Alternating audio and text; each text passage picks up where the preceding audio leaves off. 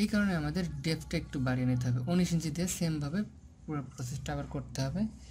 যে এইটার আমি ভ্যালুগুলো লিখতেছি জাস্ট ভি অফ অ্যালোয়েবল যেটা ছিল সেটাই হবে, যেহেতু এখানে কোনো চেঞ্জ নাই, এই ভ্যালুটাই হবে। এখন ভি অফ পিইউ বের করে নেব আমরা শুধুমাত্র।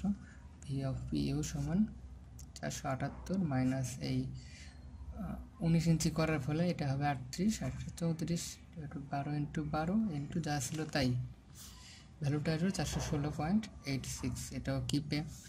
আর এইটার মাধ্যমে আমরা অ্যাকচুয়াল স্ট্রেসটা বের করতেছি, ভি অফ অ্যাকচুয়াল যাই হোক এইটা হবে 416.86 into 1000 divided by 2 into 39 plus 34 into 19, ভ্যালুটা আসে 150.27, যেটা less than valuable, I mean okay.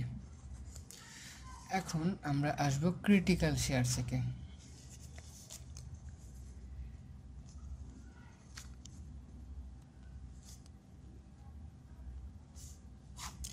Critical share চেকের জন্য যে দুই দিকে আমি দেখব, যেই দিকে দূরত্বটা বেশি বড় সেই দিকে নিয়ে আমরা ক্রিটিক্যাল শেয়ার চেক করব। যেহেতু দেখতে পাচ্ছি এই দিকেই বড়, সেই কারণে এই দিকে আমরা ক্রিটিক্যাল শেয়ার চেকটা করব। এখন ক্রিটিক্যাল শেয়ারের জন্য আমাদের জানা প্রয়োজন যে এই আগেরটা D/2 দূরত্বে আমরা নিয়েছিলাম পাঞ্চিং শেয়ার, এইটা তার ডাবল দূরত্বে ক্রিটিক্যাল শেয়ার চেক করা হয়।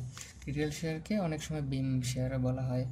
তো ক্রিটিক্যাল শেয়ার চেকের জন্য আমরা আগে মতো লিখতেছি, এটা 20 ইঞ্চি বাই 15 ইঞ্চি, আর এরপরে নেব আমরা ডি দূরত্বে। এটা খেয়াল রাখতে হবে, ডি দূরত্বে আমরা ক্রিটিক্যাল শেয়ার চেকটা করব। যদি ডি দূরত্ব হয় তাহলে বাকিটুকু থাকে হচ্ছে, আমি ধরলাম এটা এক্স, এই দূরত্বটা আমি বলতেছি কত হবে। এটা হবে হচ্ছে 9 ফিট ছিল আমাদের, 9-এর অর্ধেক করলে হয় 4.5, এই পয়েন্ট যদি আসে এটা 4.5, আর এটা 20 ছিল যেহেতু সেটা 10 ইঞ্চি, তার মানে এটার জন্য এক্সের ডিস্টেন্স হচ্ছে 4.5 4.5 ফিটে ছিল, এই কারণে 12 দিয়ে গুণ দিচ্ছি, মাইনাস 10 ইঞ্চি মাইনাস আমরা 19 ইঞ্চি ডেপথ ধরেছিলাম ডি এর মান। এইটা ক্যালকুলেশন করলে আমাদের আসবে 25 ইঞ্চি, এক্সের ভ্যালু আসছে এখানে 25 ইঞ্চি। অ্যালোয়েবল যদি আমি ক্রিটিক্যাল শেয়ার চেক দেখি, ভি অফ অ্যালোয়েবল এটা জাস্ট ইয়ার পাঞ্চিং শেয়ারের অর্ধেক হয়, এই জন্য 25√FC প্রাইম, ভ্যালুগুলো বসাচ্ছি 0.75 ইন্টু √3000, ভ্যালু আসে 82.15 PSI। এখন বের করবো হচ্ছে শেয়ার ফোর্স কত হয় ক্রিটিক্যাল, এটার জন্য এটার ভ্যালু আসবে, আমরা লিখতেছি ভি অফ ধরলাম এটা এফ লিখি, ক্রিটিক্যাল এরিয়া যেটা আমাদের আছে সেটা ইন্টু পি নেট এরিয়া। আমি আগেই দেখাইছি কিভাবে এটা এরিয়া দিয়ে কেন গুণ করতে হয়, আগে বলেছি, তো এইভাবে করব।